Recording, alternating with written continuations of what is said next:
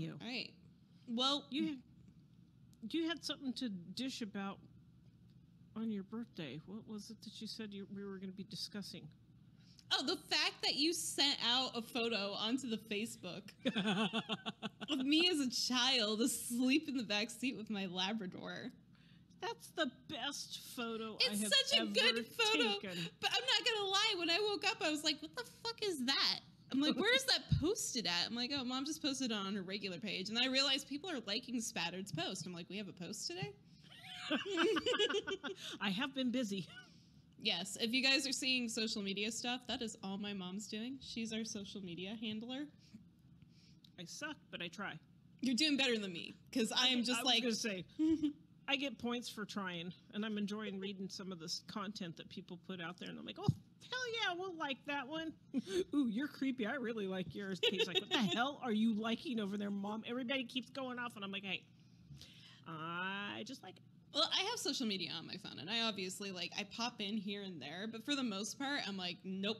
I just stay off of that shit because it's just too mentally, challenging Draining, at times. Yeah. Well, it's doom scrolling. You get on, and you're on there for hours, and then you're like, God, I'm depressed. I'm like, I don't want to feel that way. This is why I watch little goatees and horses and miniature cows and laugh my ass off at it. Mm-hmm. Yeah. I avoid that other stuff. Your cat's... Okay, she's down. Never mind. I mean, She's for the most part, window. most of my feed on anything that I go onto is usually a lot of witch baits stuff. So I'm like, okay, I'm good with this. My little memes here and there. Once in a great while, I get a xenomorph from Alien, and I get all happy. You're so weird. I'm weird. I still say, yeah, it was me playing Doom and Doom 2 while you were in the baking oven. Oh my God.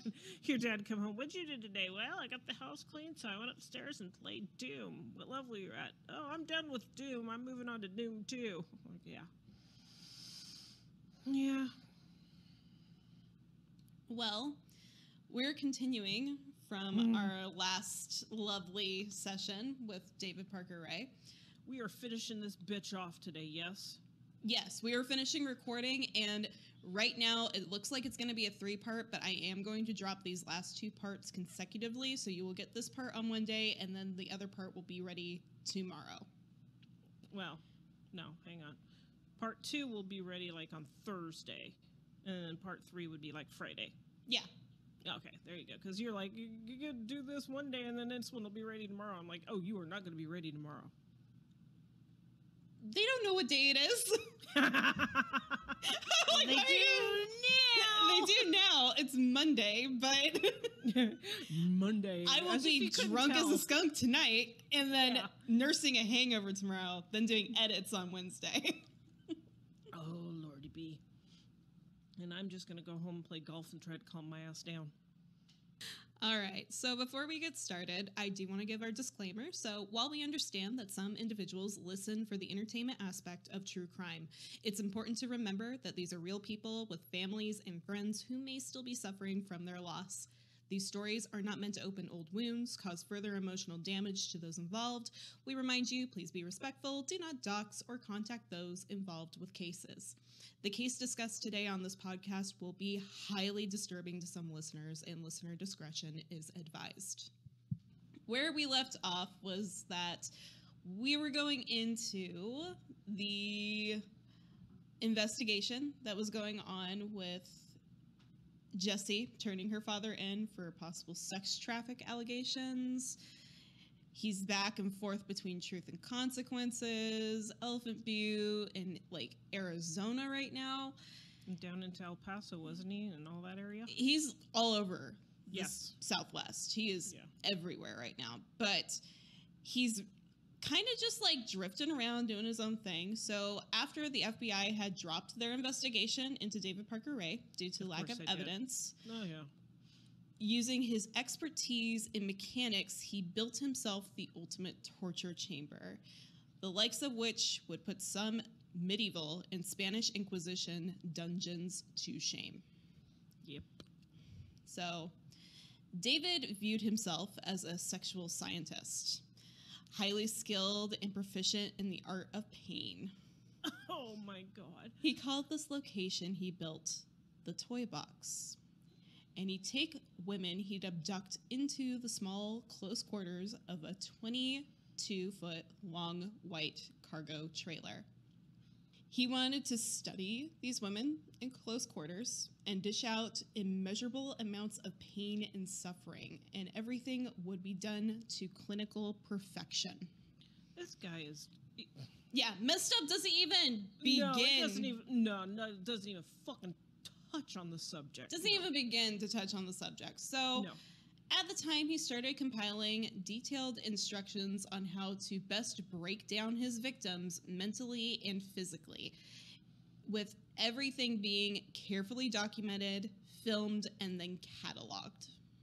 Okay, now here's where my question comes in. With all this documentation and cataloging, however you want to say it, was there ever a chance that this piece of shit was selling this crap out there? Oh, absolutely. Okay. And we'll get into that here in a second. I was going to say, and does our alphabet boys ever follow through on that to find other little pieces of shit like him? Jesus Christ. I'm sorry, I have like zero respect for the alphabet group, but yeah, do they ever? So, as far as I could actually find, the FBI is still actively investigating with David Parker Ray because there's a lot to dig through. And obviously, yeah. A lot of people, and we'll see how some of this does line up in part 3 and like come to actually fairly good conclusions. Oh, thank God! There's a little just. Yeah, it doesn't get much bigger than that. I'm sorry. I was gonna say, yeah, it's like a pin needle size. I know. Little ray of hope. Fuck this shit stain on the face of the planet. So he would also take souvenirs from each of his victims so he could relive the experience again and again. He also saw this as a business potential as well. He saw this as an opportunity to make hardcore S&M bondage movies and sell them to enthusiasts in the community. Mm-hmm. And over the next few years, he'd make hundreds of pornographic videos, which he is alleged to have sold all over the world. Pornhub loved his ass. Pornhub wasn't really a thing back then. Oh, I'm sure they've got a bunch of his stuff on file. There would later be reports of so-called snuff movies with women actually being murdered during bondage sessions. Oh, sweet baby Jesus. Inside of the trailer was a growing collection of sadomasochistic devices, equipment, literature, and personal writings, as well as drawings. One of which was a sign painted and displayed inside the entrance reading Satan's Den, along with elaborate BDSM fantasies, which he would later execute in real life. Oh my God. This dude is a whole lot of... So some of the tools in the toolbox, or the toy box, were... Well, it's his toolbox. So it's his toolbox. And he was a tool, so... Yes. As Ash and Elena call him, he is a leather shoe. I'm like, that's a good descriptor. An old leather shoe. A worn leather shoe. Oh, no, I had that smells like Richard Harris's breath. Schmegma. Schmegma. Oh, God, he is just... Oh, God, and the more pictures I've seen of him, I'm just like... All right, but some of the tools in the toy box included pulley systems, gurneys, weights, pliers, clamps, whips, scalpels, chains, and padlocks. Oh, my fucking God. There was also a glass cabinet that displayed a diorama of naked toy figurines engaged in bondage activities, and other cabinets on the walls which were lined with syringes, chemicals, different sized dildos, all orchestrated out of different materials, and we'll get into that here in a second. Electric cattle prods, and other DIY devices that David had created himself to inflict pain. Now, one of these devices, according to Morbid's second covering, was like a wooden dildo. Mm-hmm.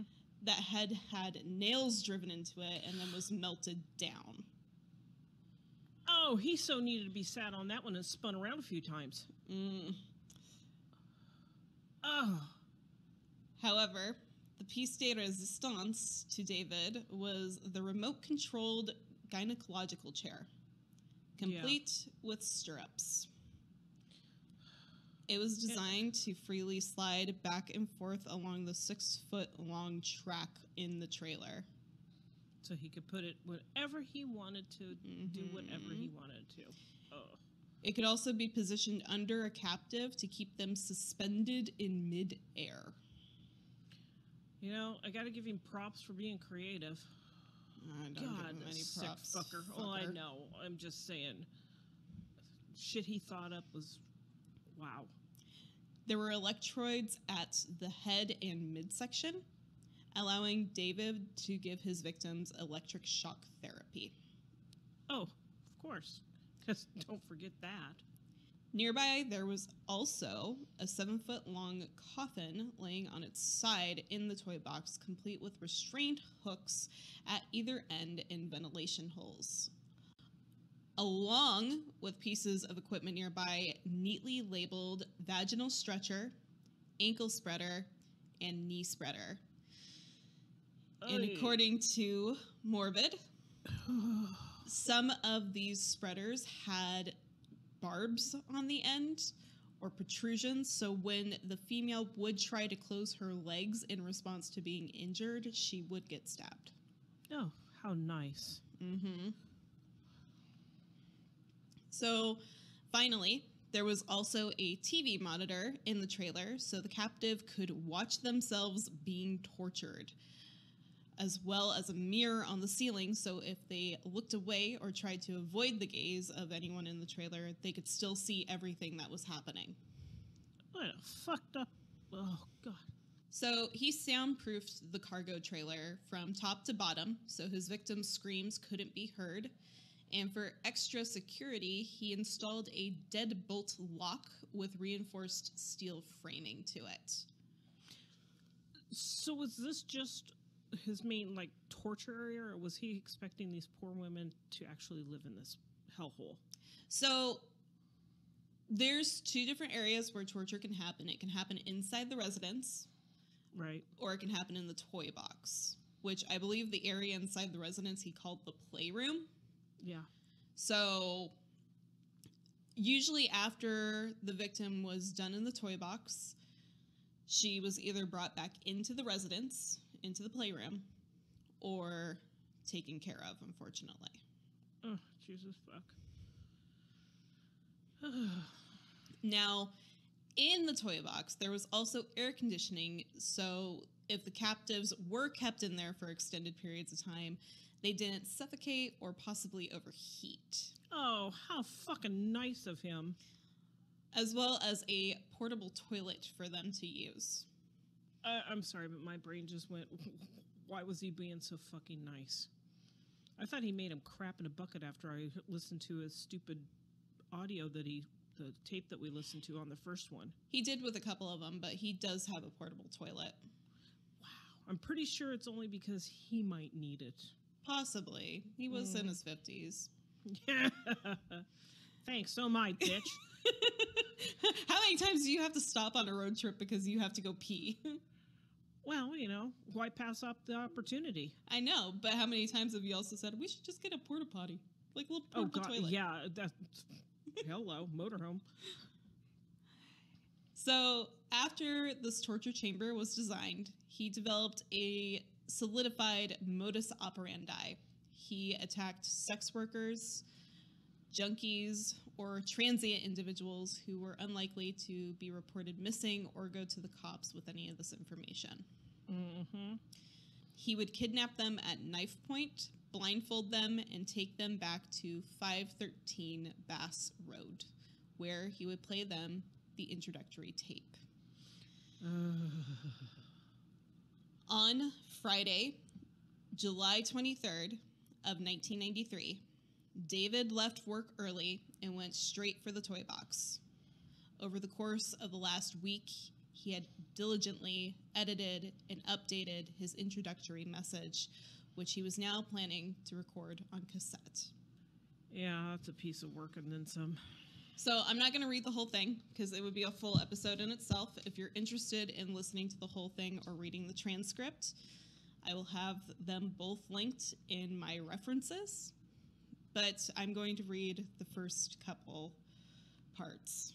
I would highly advise not going and listening to that unless you're like already in a foul mood and you just want to act on it. Hello there, bitch. Are you comfortable right now? I doubt it.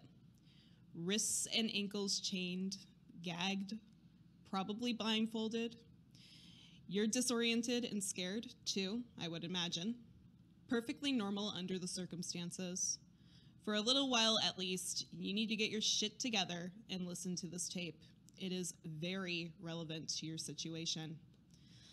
I am going to tell you in detail why you have been kidnapped, what's going to happen to you, and how long you'll be here. I don't know the details of your capture because this tape is being created on July 23rd of 1993 as a general advisory tape for future female captives. The information I'm going to give you is based on my experience dealing with captives over a period of several years. If at a future date there are any major changes in our procedures, the tape will be upgraded. Now, you're obviously here against your will, totally helpless, don't know where you're at, don't know what's going to happen to you. You're very scared and very pissed off. I'm sure you've already tried to get your wrists and ankles loose, and no, you can't. Now you're just waiting to see what's going to happen next. You're probably thinking that you're going to be raped, and you're fucking sure right about that. Our primary interest is what you've got between your legs. You'll be raped thoroughly and repeatedly in every hole you've got, because basically, you've been snatched and brought here for us to train and use as a sex slave. Sound kind of far out? Well, I suppose it is to the uninitiated, but we do it all the time. Yeah, I like how he says we, but you don't hear a whole lot about who the we is with him. So as you go through on the advisory tape, he does talk about a lady friend. Mm-hmm. And once again, Morbid brought this up later. We'll bring it up now because the girlfriend that he gets caught with isn't in the picture yet. She's nowhere around. So, we know he's basically had a few extras because the very first one involved did the same thing, so. There's got to be a couple other females that are helping him with this, which is absolutely beyond disturbing. And obviously, we know that there was a girl named Shirley that helped him in his teenage years do some of this. It's very, ooh, my God, what the fuck? Yeah, exactly. But anyway, in 1994, David's fourth marriage ended with the woman from Phoenix, Arizona, and he took her name off the lease at the Bass property. To once again reinvent himself, David returned to using the surname Ray, and a sign was posted outside of his compound reading David P. Ray. David also abandoned his automotive service job at this time and started working as a welder and a mechanic for the Sierra Valley Construction Company. However, this job was too short-lived, and he moved to Tucson, Arizona for a brief period of time, working with the Sundant Construction Incorporation. He really was everywhere, wasn't he? He then heard about a vacancy in the New Mexico State Parks and Recreation Division, and he immediately applied for the job as a vehicular mechanic at Region 4 in Elephant Butte State Park, and he was accepted to the job. Of course, he had a stellar rating as a mechanic. He's such a nice guy, and he's so incredibly handy. He was given a Parks Department truck, complete with a CB radio and a state badge emblazoned on the side of it. And he proudly wore his uniform whenever he was given the opportunity. He'd later start carrying fake sheriff's badges and impersonating officers to entice victims into cooperation. Now, I do want to let you guys know that this is the early to late 90s that this is happening, and before that, but huge thing nowadays, if you're feeling sketched out by an officer, there's no shame in calling the police department to confirm that you're actually talking with an officer or request that another one be dispatched to the scene. Or drive to the friggin' police department. That too. And refuse to get out of your car until somebody comes out of the department. Put on your hazard lights so they know that you see them, and drive to a well-lit area or even the police department if you need to. Exactly. And explain once you get there, if they're like, hey, what the hell were you doing? It's like, I was just very worried about you. I wanted to make sure that I was safe and that you were safe. We're safe. And honestly, any good police officer would understand that, especially if you're on the call with the radio to the dispatcher and the dispatcher is telling the officer, hey, this lady doesn't feel comfortable, she's going to a well-lit area. That officer should be fine with it. If he doesn't, then he needs a little more education. Exactly. So 8 years after turning her father into the FBI, Jessie Ray was closer with him than ever. And a lot of people questioned the strange hold that David had over his daughter, as Jessie now seemed to tolerate her father's unusual lifestyle and made herself scarce whenever he had female company.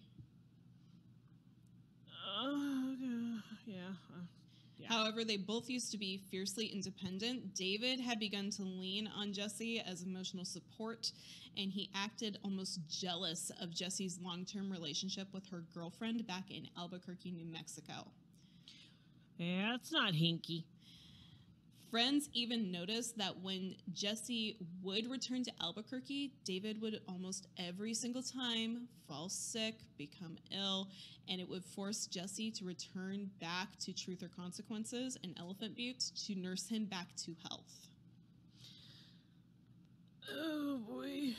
It doesn't surprise me because he has that controlling nature of him anyways. What he does with the poor women, why wouldn't he do it to his own daughter? Yeah. Exactly.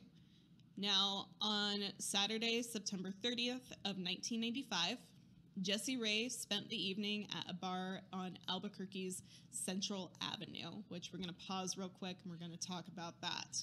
That is a whole shitload of bad news there. So Central Avenue is known to many individuals and many seasoned officers as the war zone. It's a section of road in Albuquerque, New Mexico, where the historic Route 66 turns into Central. There is a lot of criminal activity that happens on the street. Ultimately, this is the area that you would imagine sketchy individuals to be hanging out, like gangs, murderers, rapists, drug dealers. Unfortunately, this is also where a lot of illicit sex workers highly solicit. Well, not only do they solicit, but they also go missing.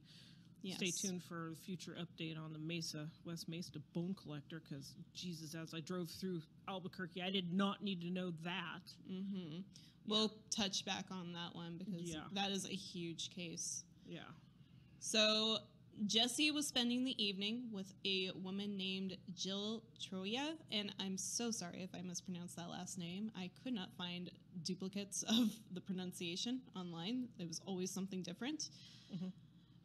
But at some point during the afternoon, the two began quarreling, attracting the attention of other customers, and later that evening, Jill disappeared without a trace.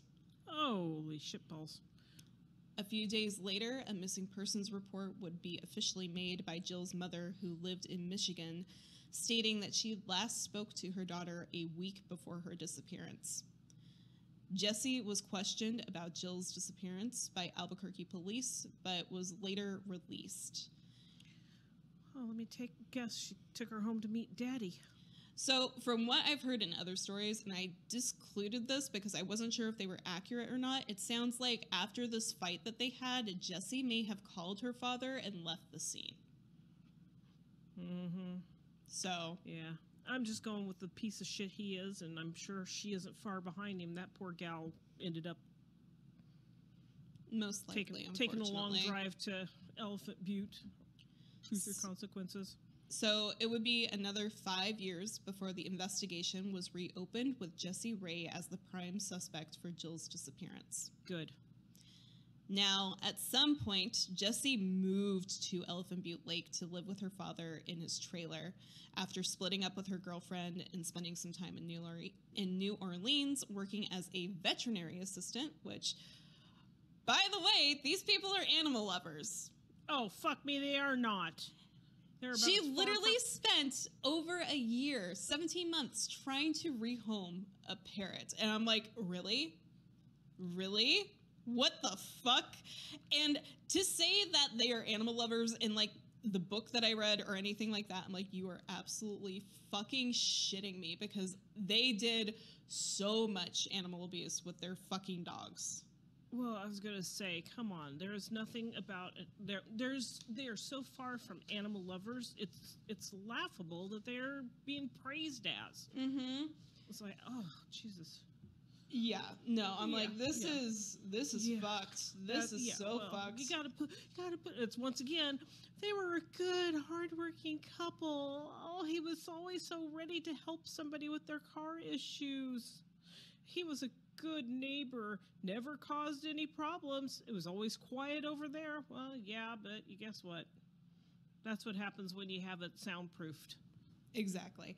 And I'm disgusted by the term animal lovers for these guys, because honestly, I'm really disgusted. David would throw wild sex parties, as we discussed a little bit about at the end at part 1.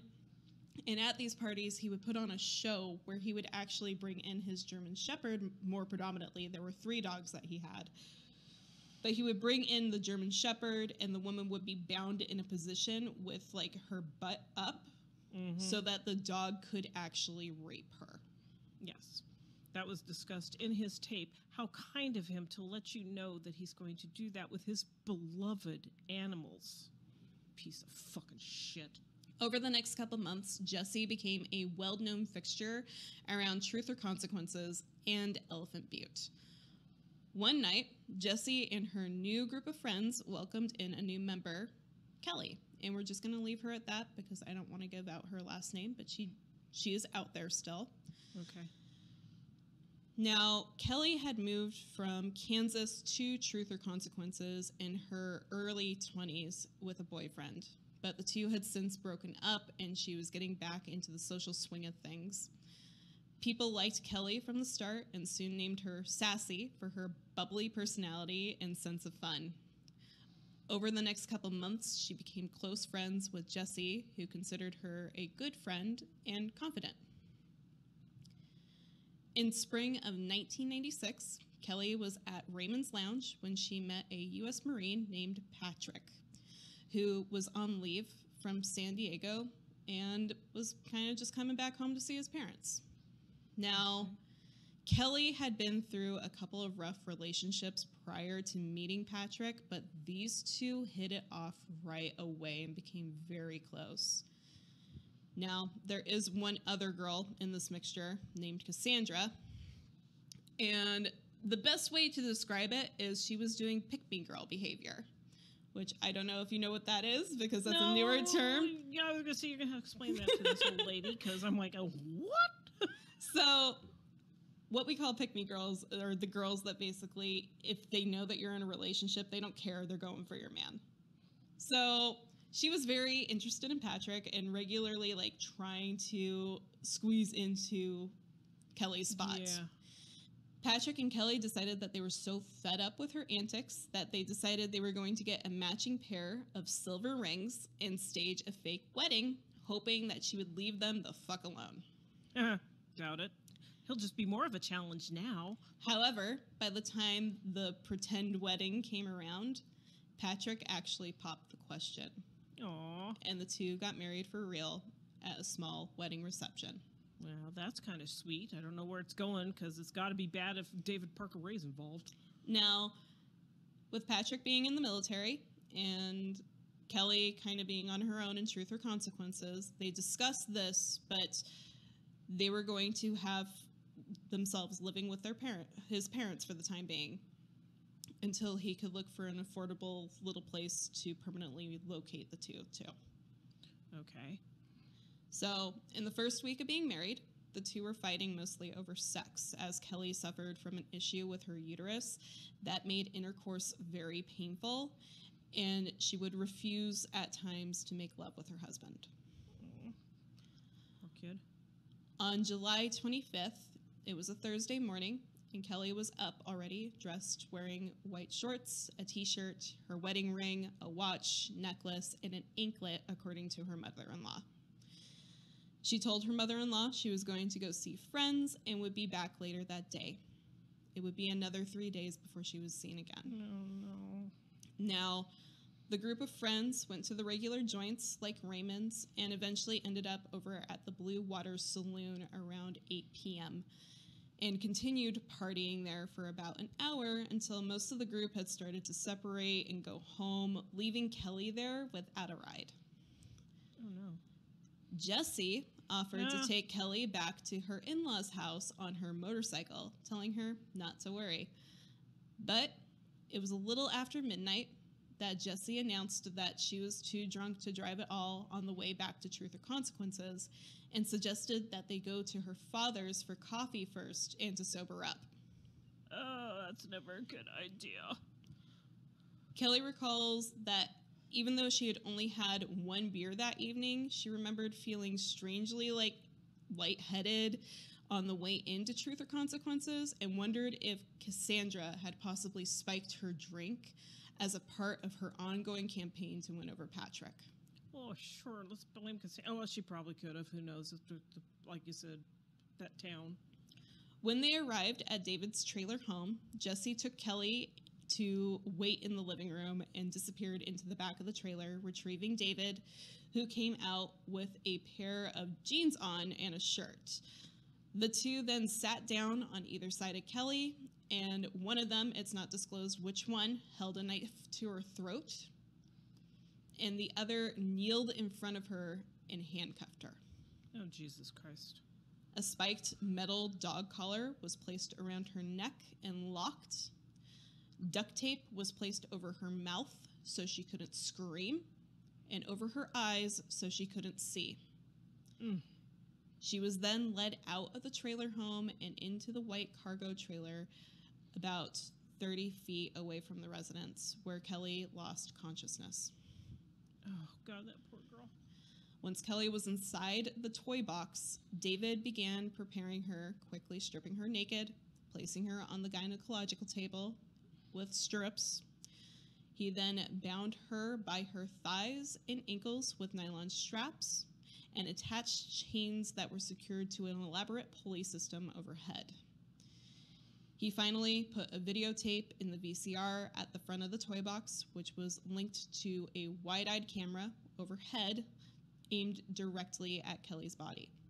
He hit record and took some smelling salts from the overhead cabinet to bring Kelly back to consciousness. Of course. Now, when Kelly came to, David began to play the orientation tape he played for all of his victims as she laid there helplessly. She could smell the distinct scent of chloroform, which has a very ether and sweet odor to it. Yep. At one point, the duct tape covering Kelly's eyes came loose, and she was able to peer a little bit underneath it, seeing David and the cabinets in the trailer that were displaying a variety of things along with items hanging from the walls. David then began assaulting Kelly with various different sized dildos. When one would fail to go in, he would grumble in frustration and grab another. Kelly notes how he was trying to play doctor with her. Eventually, after about 30 minutes of this, David gets frustrated, gives up, and leaves the trailer, leaving Kelly there tied helplessly to the gynecological chair. And over the next 3 days, he would return to the toy box on at least 5 occasions and try this process again. Throughout the ordeal, David never once offered Kelly food or water. And the one time she asked to use the restroom, he made her use the portable potty in the toy box as he watched her relieve herself. Of course. Now, Probably the only reason he had that there, but anywho. Now, when Kelly didn't show back up home on Thursday after going out with friends, Patrick became very worried, and he went out to start looking for her, beginning at Raymond's Lounge, where he knew the group would probably be, and he was told that they possibly went down the street to go bowling at a bowling alley. Now, as Patrick is looking for Kelly, a thought pops into his head that she's run off to be with another man. And he starts drinking as a response because he's grieving possibly his wife running from him. Ugh. Going to their favorite spot by Elephant Butte Lake, where he inevitably drinks himself to sleep. Oh. The next morning, he woke up on the lakeside shore, very hungover, and made his way back to his parents, where his mom told him there was still no sign of Kelly. Patrick decided that it's closing in on the 24-hour mark. I need to file a missing persons report. And let me stop you there. Isn't that a falsehood that you don't have to wait for 24 hours? Come on. Don't have to. You don't have to wait for 24 hours. If something's hinkling in the back of your head, act on it. Mm-hmm. And harass them about it, too. Exactly, because there's no such thing as the 24-hour mark for a missing persons case. If you feel something is wrong, you push them on it. Don't let them turn you away and be like, oh, we'll just wait a couple of days. No. I'm a police officer. I know what's right. No. You push that missing persons case. Yes, definitely. So he filed a missing persons report and then proceeded to drink more as he was starting to get worried sick. Now, here's the real pisser. Cassandra contacts him later that evening saying that she's got information about Kelly. And Patrick, being worried, goes straight over. This girl tells him that she saw Kelly partying really hard the night before and suggests that Patrick get the marriage annulled. Well, of course, because she wants him. After this girl leaves, Patrick has a couple more drinks and goes back out to search for his wife, checking in with the police department every couple hours to see if they've found anything on their end. On Saturday morning, there was still no sign of Kelly, and Patrick bought a to-do guide to divorce as he was convinced Kelly had left him for another man, and he was going to annul the marriage on Sunday if Kelly did not return. On Sunday morning, around 8 a.m., David led Kelly out of the toy box into the blinding New Mexico sunlight. And as promised on his orientation tape, he had drugged Kelly with a mixture of phenobarbital and a substance of barbiturates. So she didn't remember a thing. Oh my God. I don't know which is worse. David also took Kelly's wedding ring, her watch, and jewelry as other souvenirs. Well, of course he did, because he's a piece of shit. The first thing Kelly remembers is that David stopped off at the Diamond Shamrock near Bass Road. He was smartly dressed in his Ranger's uniform, grabbed himself a cup of coffee, drinking it without as much offering her a sip. Of course. He told her that he'd found her wandering down by the beach and that she was incoherent, barely conscious. He helped Kelly into his state-issued Ford Bronco and drove her to her in-laws' residence in Truth or Consequences. So now he's going to look like a good guy. Mm-hmm. Yeah. Mm-hmm. Now, Patrick and Cassandra are inside the house, and Cassandra starts to look very apprehensive as a dazed-looking Kelly is being led through the front gate of the residence by David. Mm-hmm. Patrick is immediately furious and goes running out to confront Kelly. To his horror, she's barefoot, dirty, and still wearing the clothing she left in days earlier. Her hair is in braids, but it's unkempt and full of sand. David was astonished with how Kelly looked, as she usually had a compulsive cleanliness about her and was always showered and clean. Right.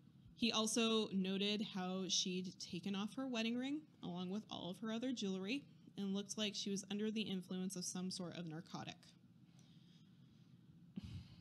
He asked her where she had been for the last 4 days, and Kelly told Patrick that she couldn't remember, to which Patrick's like, "You don't remember a 4-day block?" Completely astonished and disbelieving. Well, of course. David then introduced himself to the family as Jesse's dad, and that he'd found Kelly walking around the lakeside beach dehydrated, and he rescued her as he'd been concerned for her welfare. Oh, fuck me.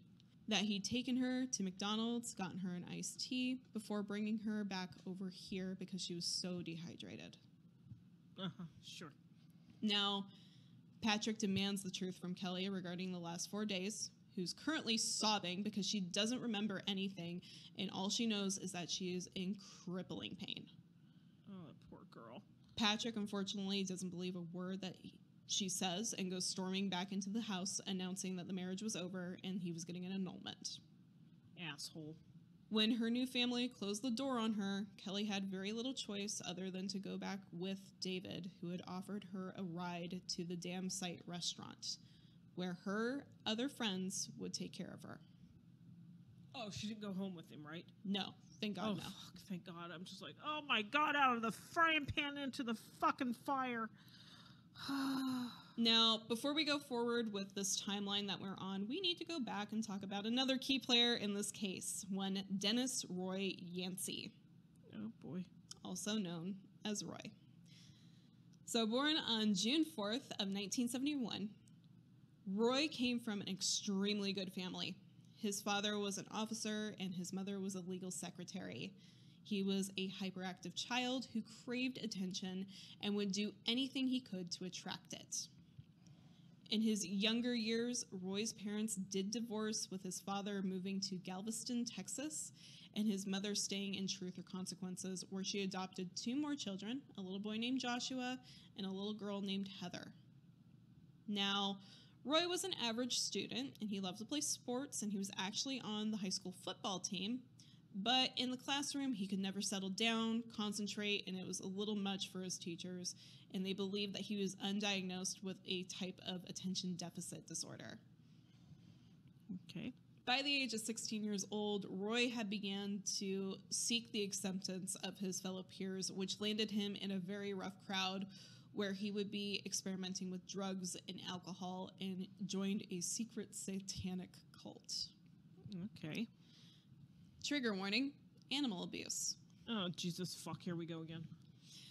By 1987, Roy and his fellow gang members had gone on a rampage around Sierra County, destroying local graveyards, poisoning dogs whose owners' surnames ended in R, and then leaving the bodies of those dogs on their owner's front doorstep for them to find. Motherfucker. In October of 1987, Roy and other students were actually arrested for allegedly breaking into the home of their English teacher and leaving a dead dog's penis on the computer keyboard as a satanic warning. This year, Halloween was also canceled in Sierra County due to the ongoing rampage that this gang was doing. Oh my God. A string of burglaries was also linked back to the cult members, where guns and other weapons were taken from homes and hidden in the basement of one of these members' houses.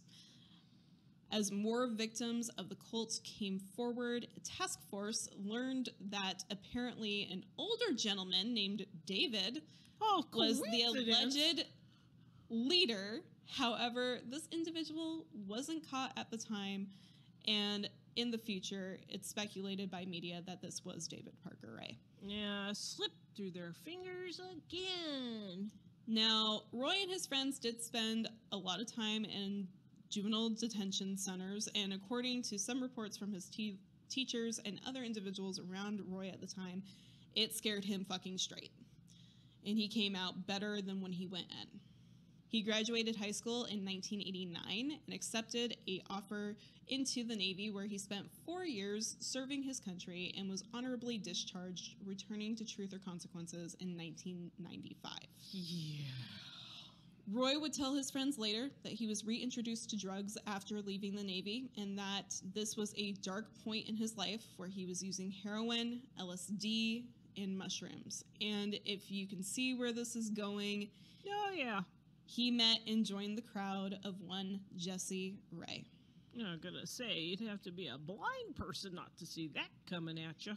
In late 1995, Roy and Jesse had befriended a 43-year-old homosexual man who was a loner from Florida. His name was Kenneth Lee Lane. Neighbors at Lane's apartment at the Old Rock House on West 2nd Street in Truth or Consequences stated that they regularly saw the two coming in and out. Mm-hmm. On one night on December 26th of 1995, Roy visited Kenneth and left sometime later with a wide smile on his face. On the morning of New Year's Day in 1996, police were called to Kenneth's apartment after a foul smell started coming through the next door heater. They broke into the residence to find the badly decomposed body in the front room. Wow, he just stepped his game up big time. The manner of death was ruled accidental, Oh my fucking God. with the cause being metallic poisoning after an autopsy revealed that he had an assortment of nuts and bolts in his stomach and a doorknob that had been shoved up his rectum. I'm at a loss for words. When the landlord came to clean up the apartment, he found blood spatter all over the walls of the front room, along with a drawing of a pentagram on a table with black candles. Oh, so he's back. To pause real quick, though, if you know anything about witchcraft, I know. the pentacle, or as it's more commonly referred to by media, pentagram, is a cultural symbol of protection. And black is a color that usually is used to banish negative energy. However, you can throw spice with some black candles. You know, go to God bless. Do what you want to do. Just don't hurt people. Mm-hmm. Now, this death was investigated as a murder, but shifted to a suicide, then an accidental, and it would be 13 years before the case was reopened by New Mexico State Police, with Roy Yancey as the prime suspect. How the fuck do you get from, where did they say, how did he suicide himself with all the blood stains and the fucking nuts and bolts and shit and various a implements lot up the of ass? people were pissed off about this. Come on! That smells of cover-up. In early 1996, Jessie introduced Ray to her father, David, and the three became very close friends. David usually stayed home while the other two went out drinking and joined them late at night for late-night cruises on Elephant Butte Lake. Now, reportedly, David kept a stash of hardcore drugs at his home. Of course. Although the 55-year-old chain smoker did not even indulge in beer and basic alcohol. Well, you gotta keep your mind clear. So it wasn't long before Roy was introduced and initiated into the sadomasochistic party scene that would happen at the Rays' home. And he became a willing participant. To which he'd later confide in friends that he'd been tied down at one of these parties and raped with a broom handle. Cool! Yes, there is a little justice. In summer of 1986, Roy began dating one Marie B. Parker, who was a 21-year-old mother who had problems with drugs and had been drifting around through life working as a sex worker in both Las Vegas, Nevada, and Albuquerque, New Mexico. Marie belonged to a dysfunctional family, and her father walked out when she was a young girl, and her mother was running the local mailroom in Truth or Consequences. Marie was also reportedly molested by a close family member when she was a young girl, which led her to having frequent nightmares. Yeah, I'd do it. By the age of 14, she had a very strained relationship with her mother and ran away from home, accusing her mom of beating her, and was placed in a foster care family in Belen, New Mexico. Hey, isn't that where David Parker Ray's from? Ooh, her last name's Parker, and he adopted the name Parker. Are they related? I don't believe there's any relationship here, as far as blood goes. Okay. So, by 15, Marie was drifting from boyfriend to boyfriend and traveling around the national circuit of county fairs, working concession stands, which I know that we haven't talked about it here, but I do think it's important to discuss that we did talk about it a little bit on the West Mesa Bone Collector episode from Haunting Cases, as well as the Sumter County Does. Those episodes will be disappearing on October 1st, but I do want to mention it here that state fairs are often a place where a lot of illicit sex work is done, as well as other criminal operations that are done undercover, such as drug deals. And there's clowns. Yeah, that's never a good thing. By 17, and in 1982, Marie was in Las Vegas soliciting sex work for businessmen at the Four Queens Casino Hotel on the Strip under the alias of Angel Morrison. Mm-hmm. She became a well-known sight at the location. But everything changed for Marie when she became pregnant at 19. She came home to her mother in Truth or Consequences and gave birth to a beautiful baby girl. And 2 years later, she would become pregnant again from a man who would also walk away from her and her child, leaving her to bring up the 2 children alone. Oh, jeez. Marie was often depressed and would tell her mother that she was planning on committing suicide and would often break down in tears. She was scraping by, making a living at her family's mail room until it closed down, leaving her to fall back onto sex work to support herself. She made her way to Central Avenue in Albuquerque, New Mexico, where she was a regular seen at the Aztec Hotel. Oh, that poor thing. Marie was also becoming a regular at Raymond's Lounge, where she met one Jesse Ray, who introduced her to David and the rest of the crowd of friends. Mm-hmm. Within 2 months, she found herself living on the streets in a Geo Metro car with her 2 young daughters. She was addicted to crank, or also known methamphetamine. Right. People who were close with Marie said she virtually aged overnight, and many individuals around Truth or Consequences, especially young and older bachelors, wanted to help her break free from the drug scene and possibly marry her and get her stable. No. But she couldn't let go. Of course not.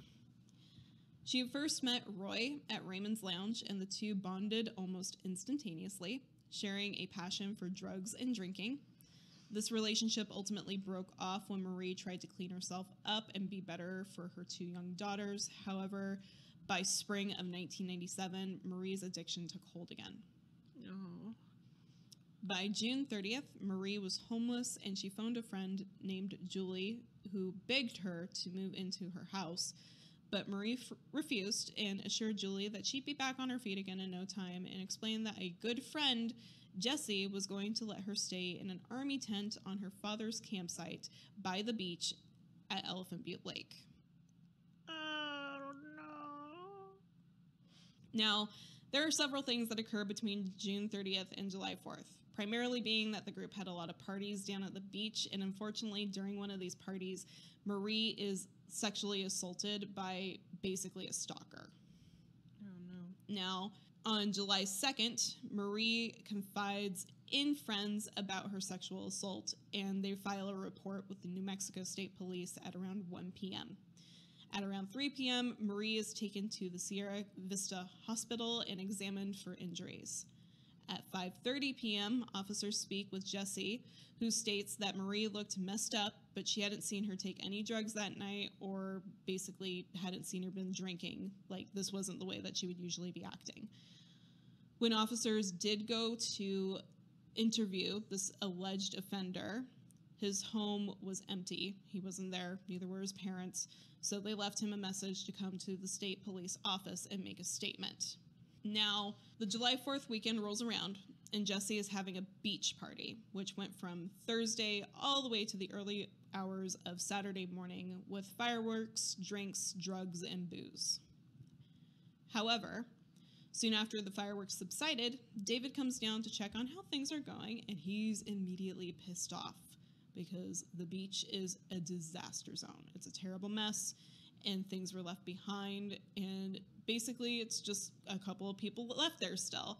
So he starts yelling at Jesse for jeopardizing his job with the state park system, and people note that this was the first time they had ever seen him mad in public. So it was about 5 o'clock on Saturday afternoon when Marie told her brother Tommy, who was staying with her at the campsite, that she was going to be going to the Blue Waters Saloon in Elephant Butte to score some drugs and that she'd be back in 2 hours. She dropped her little brother off at her friend's house and then drove to the bar on State Road 195 in Warm Springs Boulevard, parking her blue Geo Metro in the lot outside and going into the establishment to meet with Jessie Ray as arranged. Where are the kids at this time? So the kids are actually with another friend in the area, but they eventually do unfortunately go into state protection, and then her mother actually gets custody of them, I believe. Oh, thank God. I'm like, God, please tell me she isn't dragging those itty bitty babies around. No, they're at a different location. She didn't feel safe bringing them down to the beach with her, so they're staying with a fucking shocker. Another friend. Right. So Jessie Ray arrived soon after in her father's white Dodge Ram Charger truck, to which I had to go Google that because I'm like, oh, it doesn't sound right. No, it's older. If it's Ram a very Charger, old yeah, truck. I'm like, okay, yeah. I've seen those around. I know what it looks like now. You got panicky for Dodger. I did. I was like, what the hell? Way to make mom sell that truck. No, you are not. So Roy was in the passenger seat, and Jessie went into the Blue Water Saloon to find Marie, who she brought back out to the truck, and the two got in, and Jessie took the wheel and drove off along I-25, soon turning off at exit 79 to Vista Memorial Gardens Cemetery, where she told Marie they would be meeting the drug dealer. Jessie then got out of the truck and brandished a handgun at Marie.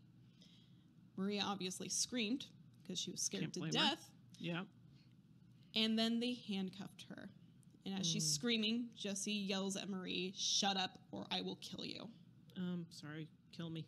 For placing the restrained Marie into the back of her father's truck and ordering Roy to ensure that she did not escape, before turning back onto I-25 and heading back to 513 Bass Road. Mm-hmm.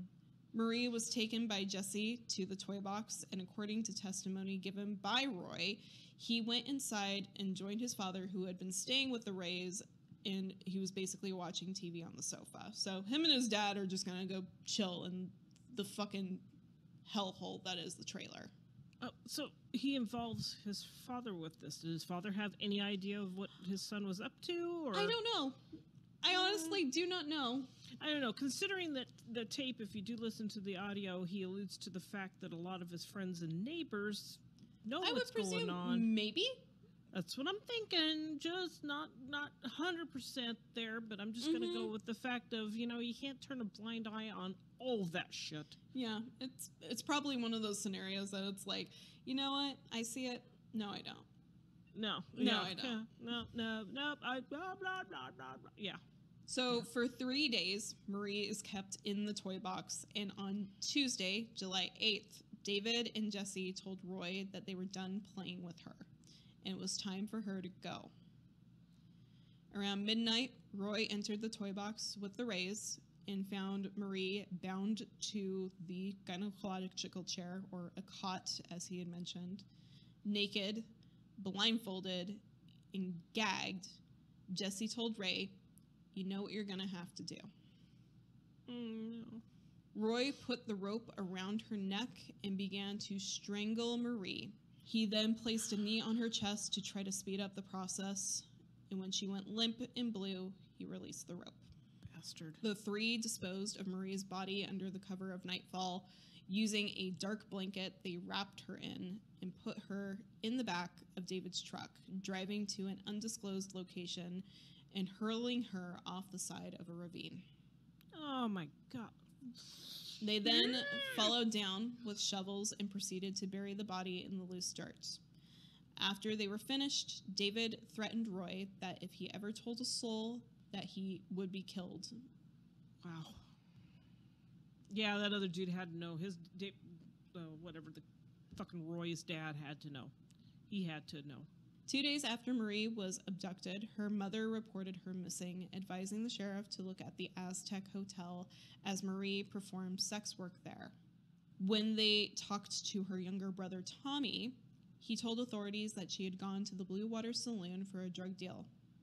For the next 2 weeks, police did little to try to find Marie, and when an officer did eventually make their way to the Blue Water Saloon, her Geo Metro was still in the parking lot.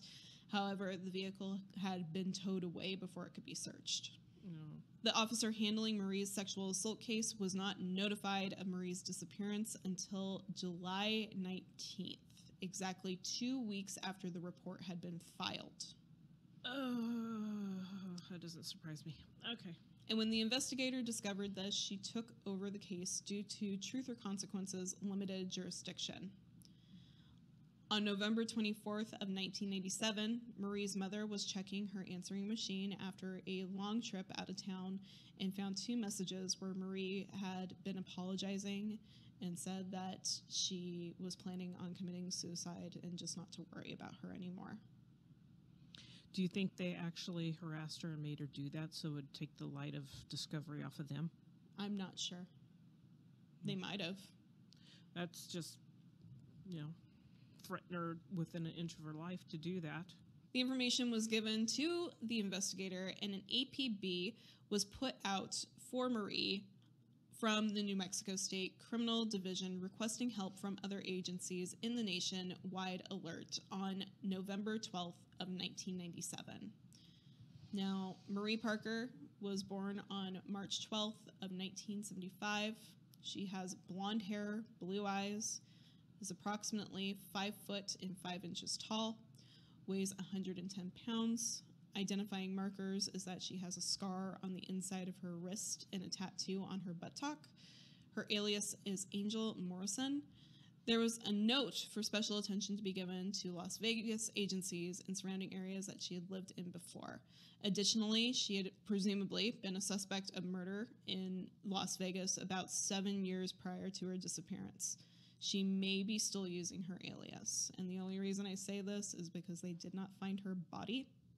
It's just going on what the dipshit told him. Mm-hmm. Yeah. So we're going to stop there for part 2. And I will be back tomorrow with part 3.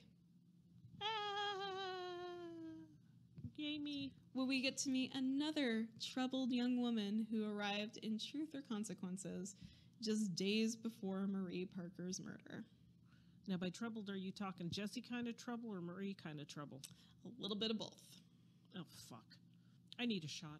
I also need a shot, so we're going to do that. But we're going to have a shot. We'll talk to you tomorrow. Bye!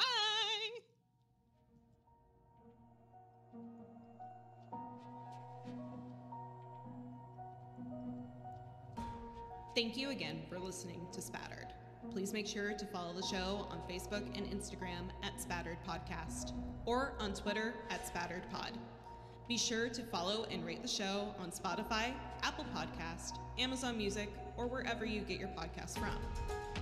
If you're watching on YouTube, please make sure to hit that like button, ring that notification bell, and smash that follow button. As always, if you have a story request, any questions, or are interested in sponsoring the show, please email me at spatteredpodcast@gmail.com. Spattered is a true crime podcast hosted by Caitlin Gardner. All the research and edits for this episode were done by Caitlin Gardner. All of the music for this show comes from Lucio Cardenas, James Hansen, and Caitlin Gardner. A special thanks to our co-host, Joe Lang Gardner. We'll see you next time. Stay safe out there.